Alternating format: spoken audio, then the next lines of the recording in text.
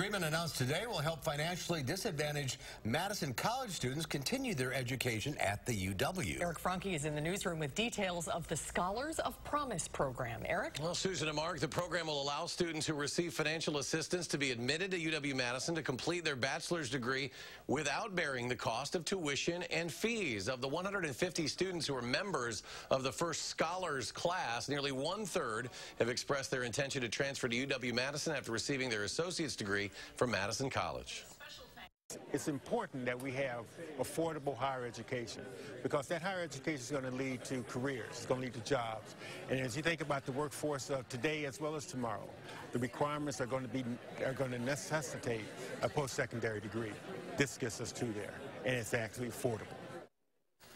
Now, in addition to covering their tuition, Madison College will partner each of these scholar students with a mentor who will guide the students through their first years of college. Mark and Susan? Eric Franke in the newsroom. Thanks, Eric. You're welcome.